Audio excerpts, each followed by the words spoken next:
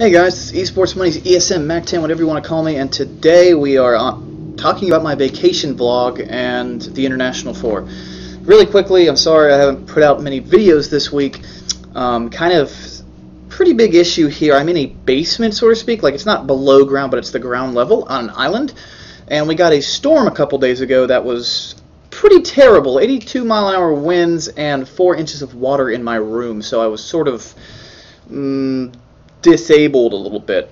So anyway, talking about the International 4, there are some things that I really wanted to hit on that I feel like hasn't really been hit on by, I don't know if anyone's really talked about this, but a lot of people are saying that it was, well, sorry, let me rewind. Let's talk about the group stage. The group stage was probably the most exciting DotA I've ever seen. It was really well executed. It was really well done. Everyone got to play everyone, which was cool. It really was probably the most hyped period of the whole event, which is not really a great thing because you want the main event to be naturally the most hyped portion of the tournament. So that was, I mean, I feel like Valve has apparently got the key arena for the next 5, I want to say, years already leased out. So they've got a lot of time to work with the same venue, and they've got a huge amount of resources, and I'm sure they're taking feedback from their last event. So I'm sure that there will be improvements, but the main event really didn't feel as substantial as it has in past years, which is, I feel like, a big problem with it. Another thing was, and this is something that was completely out of Valve's control and probably will stay out of their control, is that foreigner teams or non-Chinese teams didn't do very well, except for Evil Geniuses. And the way it was set up, knowing who's going to be in the grand finals as of Friday, was probably a horrible way to go about doing things. So that's also kind of a big issue. So structure-wise, I think there needs to be a change in the structure of the actual main event. I think the prize pool breakdown was pretty shitty too. I really like how the top 8 teams each took home like a year's salary worth of money, but I would have really preferred if the top 10 or the top 12 teams would have gotten a cut from teams 2 through 8, or at least teams 3 through 8. The first place prize was, I mean, that was great. I think that was appropriate for first place, but for everyone else, I feel like it should have been more evenly distributed. I'm trying to think of the biggest issue, and the biggest issue I had with this whole event was that if you look back at the patch notes for this year and you look at the patch notes for last year, I'm not going to go into specifics right now, but basically this year we had a patch about a month before the International, a month and a couple weeks, and we had the same situation last year. But this year the patch was, I don't know, probably 10 times the size. Like, the balance patch was probably around 10 times the size of the patch we got 6 weeks before TI last year, which is pretty substantial. Additionally, this year we had Beyond the Summit and we had the ESL 1 taking place between the release of this patch and the start of the International.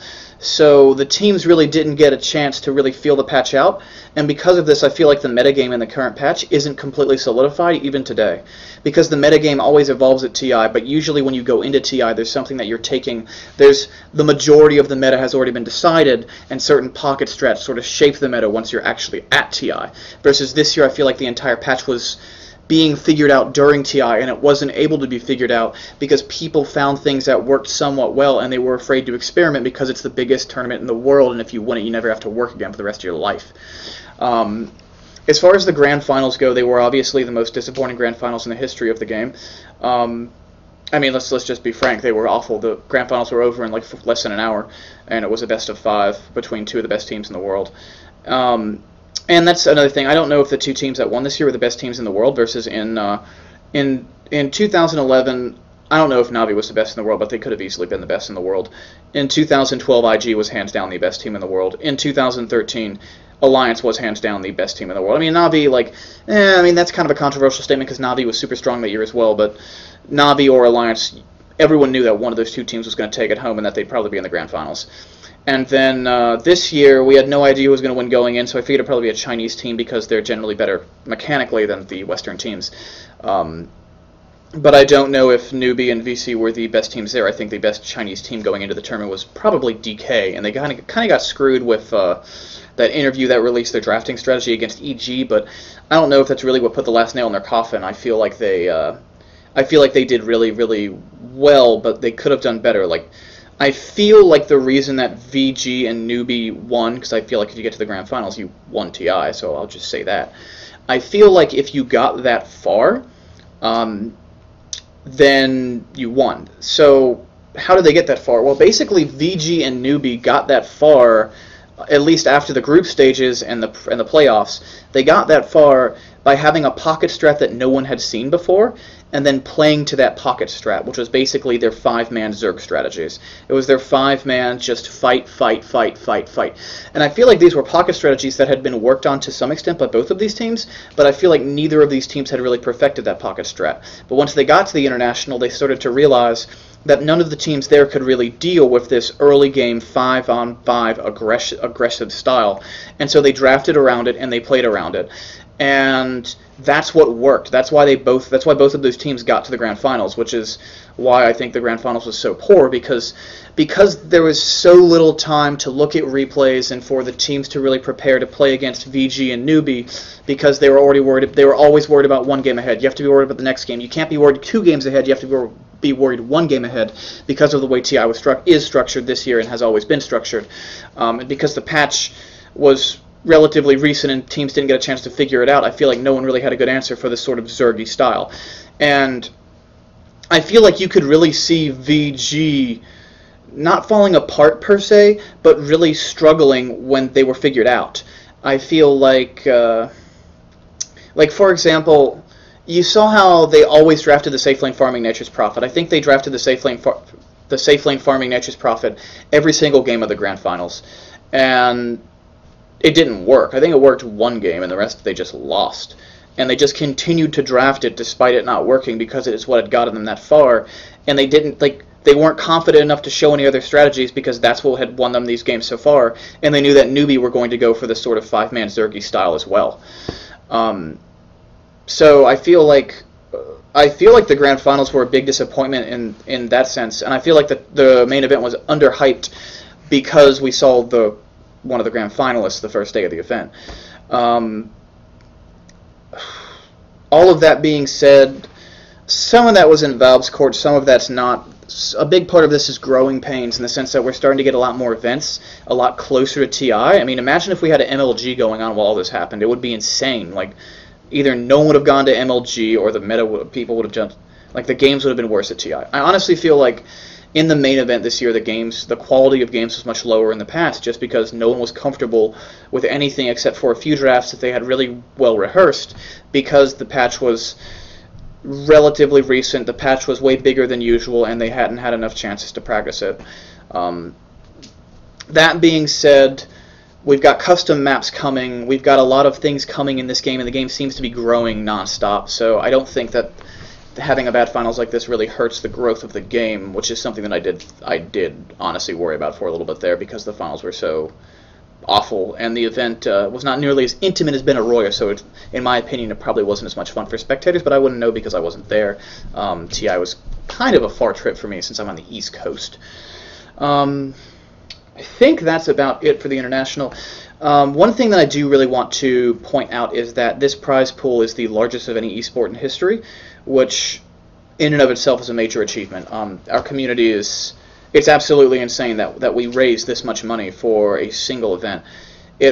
Valve doesn't care about owning a tournament circuit. They want to have a big game that other people make events for, similar to the way Blizzard handled StarCraft, but even more hands-off than Blizzard. And Valve really wants to have this one event a year that makes people go, holy crap, people make this much money playing games. And this year the International did that in a way that I don't think any event for any game has ever done or may ever do again. I'm cautiously optimistic about next year's prize pool to see if we can raise this much money.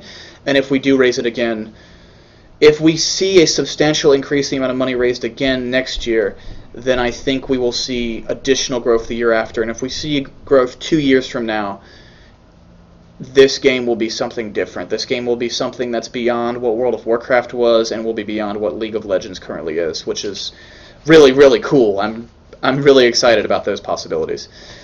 So that's pretty much it. That's my vlog on the International, my thoughts. I really wanted to wait a long time before I expressed my feelings or thoughts about the way TI played out, because I understand a lot of the things I'm saying are kind of controversial, especially regarding the grand finals and the way the metagame worked. Outside of that, though, it was an incredible event, especially the group stages. The group stages were some of the most exciting Dota I've seen ever. So yeah, that's it. Hopefully I will have another video out either today or tomorrow. I'm not sure. It will depend on the quality of this video. I kind of have to clear everyone out of this big room and cut the AC off because it's so loud so I can record this. The quality is also very, very bad, and I know that's kind of an issue because I like to upload things in 1080p with... I mean, I like to upload things in really high quality, and I don't know if this video will be like above 480p just because the native resolution on my desktop is so horribly low, and I'm recording this in Open Broadcaster software per usual. But thanks for watching. If you like this video, please subscribe, like the video. You can follow me on Twitter at esportsmonies. You can find me on Twitch at twitch.tv/macx10. And yeah, I will be hopefully posting at least a couple more of these vlogs while I'm on vacation, even though they're not as much fun to do as typical videos. I'll be back this coming weekend, but I've got my school year is starting up this coming Monday, so next week will be a little rough. I'll try to get one or two good pieces of content off of my desktop at home going out next week while I'm back. Maybe even more than that, we'll see, but I'll shoot for one or two for now. And then after I get my schedule figured out, everything will sort of get back on normal. You can expect around 3 or 4 videos a week, roughly on average. So anyway, thanks again for watching. I'll see you next time. Sorry for the low quality. Peace.